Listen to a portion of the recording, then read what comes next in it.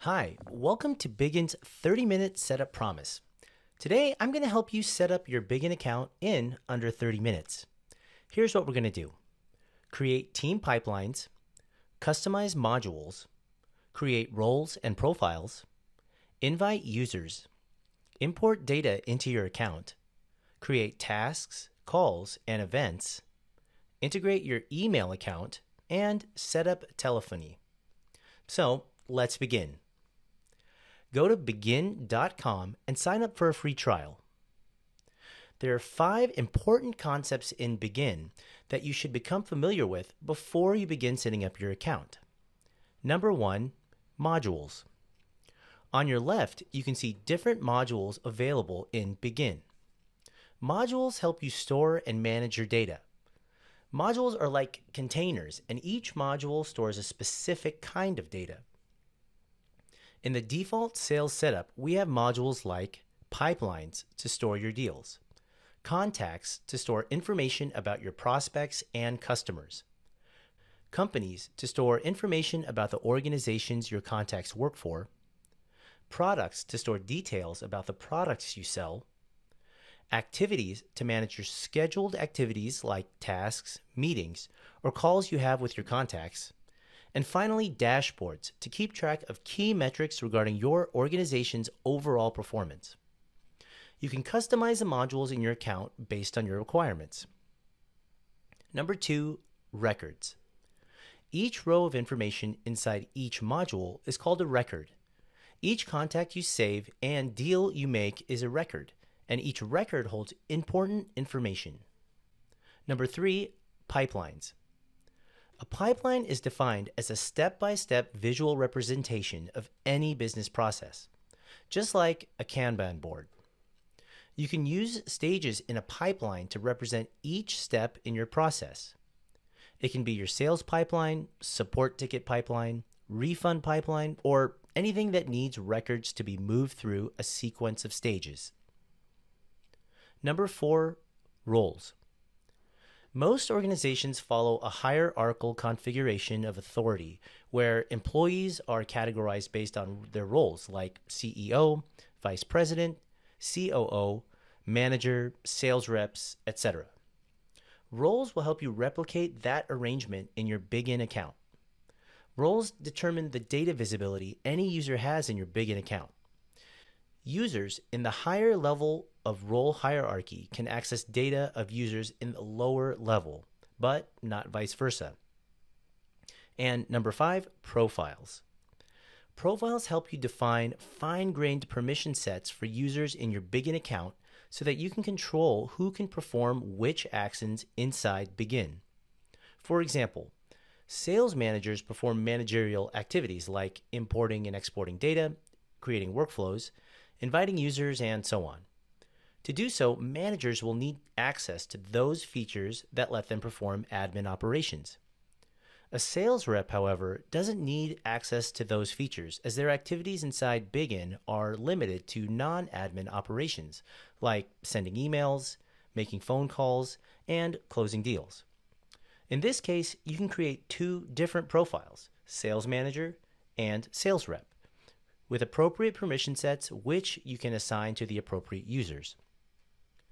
Now that you're familiar with these terms, setting up your account is easy. First, let's go to the Pipelines module. Everything in Bigin starts with team pipelines. Any business process you want to manage can be converted into a team pipeline. You can store specific types of records like deals, tickets, orders, inquiries, and more in each of these team pipelines. Each team pipeline will have its own set of fields, stages, and permissions. This way, you can capture workflows across sales, onboarding, customer service, marketing, and legal teams using team pipelines, and thereby make your customer-facing teams more productive. As an example, I'll set up 2 team pipelines for a car dealership, one pipeline for sales and one for service. A default sales pipeline already exists while signing up. I'll tweak it a bit to match the dealership's requirement, but let's create the service pipeline first, and then we'll come back to the sales pipeline. click the New Pipeline button here. There are two ways to go about this. We can either create a pipeline from scratch or use a pre-built template from the options here.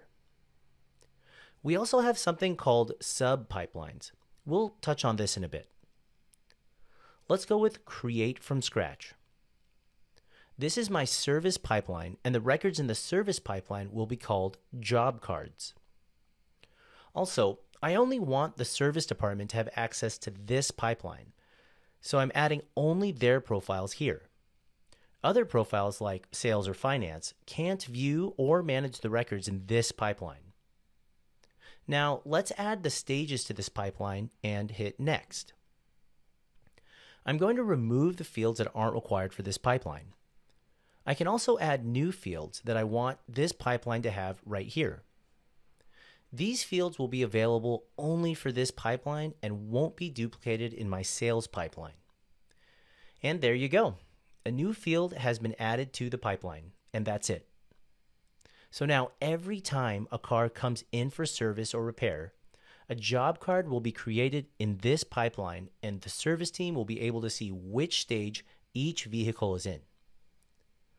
Let's go back to sub-pipelines. You can create sub-pipelines within your team pipelines if you have different sets of stages within a single business process. Say, for example, this car dealership sells cars to individuals as well as to companies. Though both fall under the sales pipeline, the business processes slightly differ. So to capture that, we can create two sub-pipelines for retail sales and corporate sales. Let me show you how. Go to Sales Pipeline. Click the plus button at the bottom of the page here. This is the corporate sales pipeline. Add the open and close stages for this sub-pipeline. And that's it. Next, let's tweak the standard pipeline and make that the retail sales pipeline. Click Manage Stages here. Then click the Edit icon here to rename it to Retail Sales. Remove the stages you don't want and add new stages as needed. Hit Done, and now we have two sub-pipelines, corporate sales and retail sales. I can further customize this sales pipeline by allowing access to only the sales department, so the service or finance departments, for example, can't access this pipeline. Our pipeline is set. Next, let's customize other modules. It's important that we customize the modules and create relevant fields before we add any data to this account. So, a quick recap. Modules are containers with which you can categorize your data. The data types that are present in these modules are called records, and the information within a record is captured using fields. Steps. Go to the Settings page and then to the Fields here. There are two sections here, Module Fields and Pipeline Fields. Let's go to Module Fields. I'll rename the Products module to Cars and the Contacts module to Customers. Click the Customize Fields option at the bottom here. I want to edit the Car category field and add the Pick List option here. Let's remove the description and car active fields from this module and click the Custom Field button here to add a color field. You can select the mandatory field box if you want to make this field mandatory.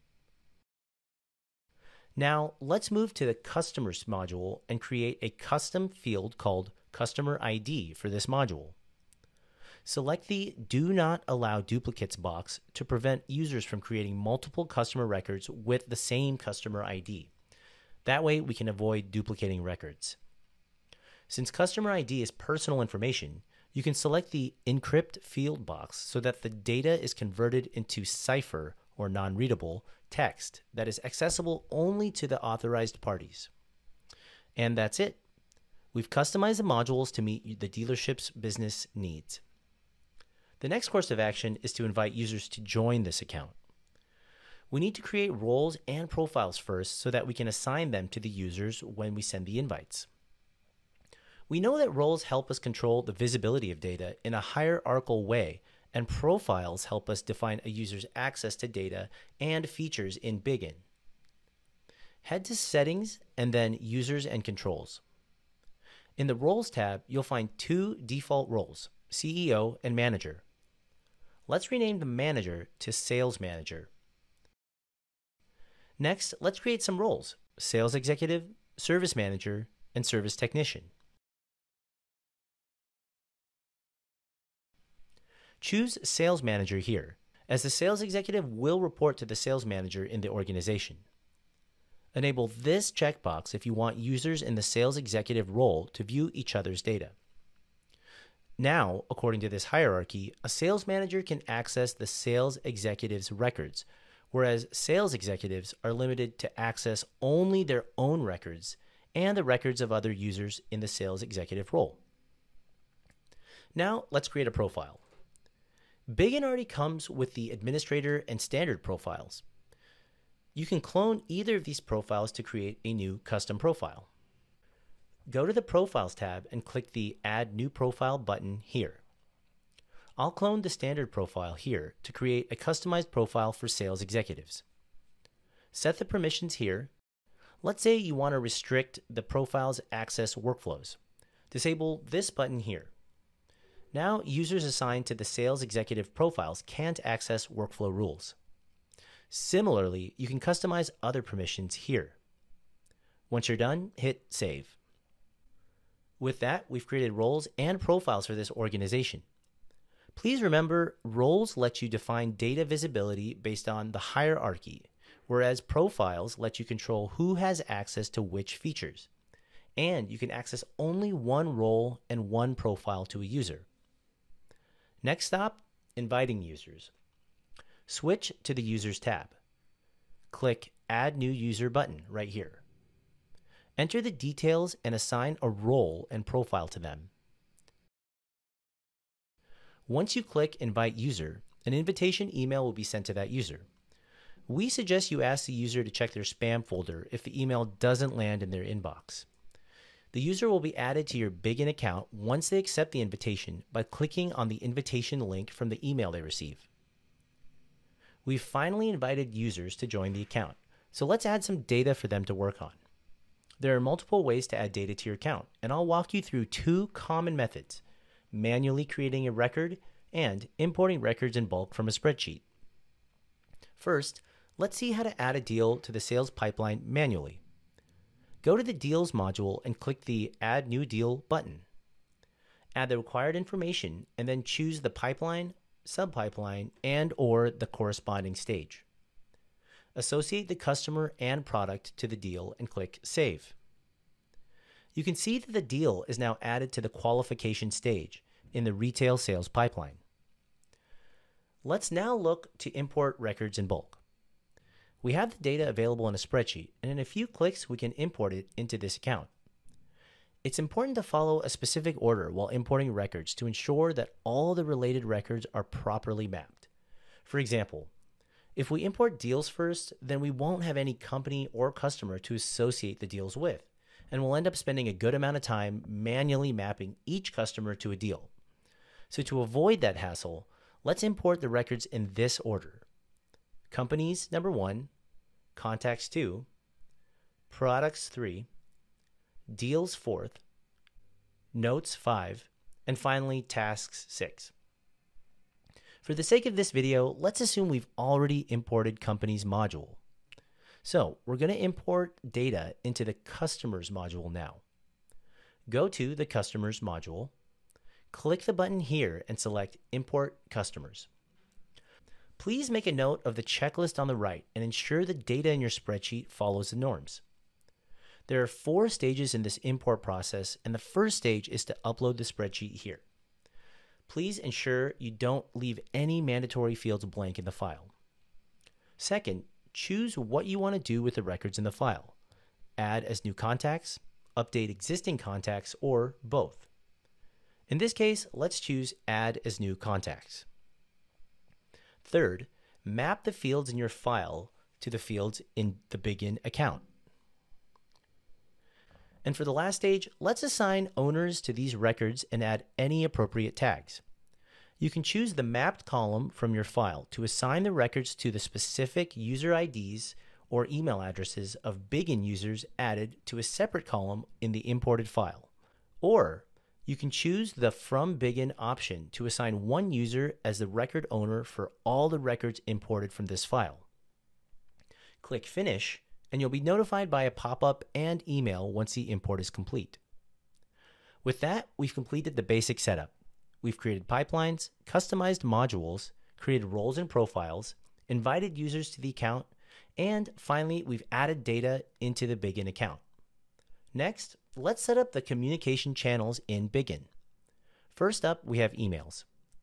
Email is still the most popular and preferred communication method businesses use. By configuring your email account in Bigin, you can send or receive emails right from your Bigin account. I'm going to configure a Gmail account now, and once that's set up, I can send and receive emails related to my customers from right within Bigin. Go to Settings, scroll down to Channels here, and click Email. Choose Gmail. The server details are filled out automatically for Gmail. Choose either public or private under the email sharing permissions. If you choose public, your email correspondence with a contact can be seen by other users in this organization who've configured their email accounts. Finally, click Save. Now, I can send or receive emails from my Bigin account. There's no need to switch between email apps and Bigin to view related emails anymore. Plus, I can view the email interaction I had with contacts on their details pages. Next, let's configure telephony. Setting up your phone with Bigin will save you time. Indeed, you can save time spent on manually logging each call in your Bigin account by setting up your phone service in Bigin. With the phone functionality in place, you can make and receive calls directly from Bigin, and the calls will be logged inside the Activities module. We provide two options when it comes to setting up your phone. Zoho's built-in soft phone service for those who don't have an account with a PBX vendor, or in case you already have phone numbers from providers like RingCentral or TELUS, you can integrate with them. They're listed right in our marketplace. As this dealership doesn't have a PhoneBridge account, I'm setting up the Zoho soft phone service. Let's go to Settings and scroll down to Channels. Click the Phone option here. Click Set Up Phone. Now click Buy a Number to purchase local and toll-free numbers. You can select the country and the number type from the options available. Please note that the process of purchasing a phone number for your business varies depending on the country you choose. While phone numbers in some countries can be purchased right away from Bigin, certain countries have stricter regulations when it comes to purchasing phone numbers. In such cases, you'll have to fill in some additional info about your business and raise a request through this form. Our support team will process these requests and get back to you as quickly as possible. Please note that the cost of purchasing numbers will also vary based on the country and number type you choose. And your usage costs depend on this as well. We recommend that you recharge your phone credits in Bigin periodically to ensure continuity in your phone service. So our communication channels are also set. Let's take a quick tour and check out the features we've configured. First, head to the Pipelines module and take a look at the Record Details page. The Record Details page provides all the information you have for each record. Simply click on the pipeline here to change the stage of the record. The Timeline tab shows you the changes that have occurred in the record in chronological order. You can add notes to the record and even tag other users in your notes from the Notes tab. You can log 3 kinds of business activities in Bigin: tasks, events, and calls. This section displays all open and closed activities related to this record. You can also create activities from here directly. You can find the emails related to the records in this tab. You can also send emails directly from the Record Details page.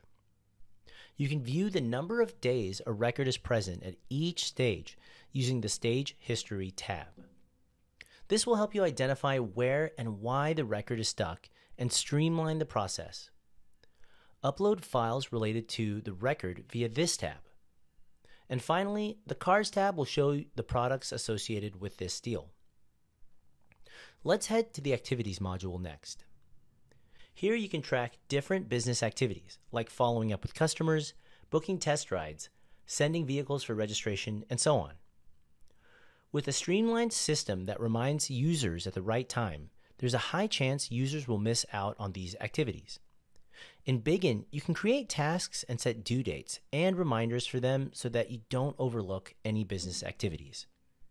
With telephony already set up, the inbound and outbound calls made via the phone bridge system are logged automatically.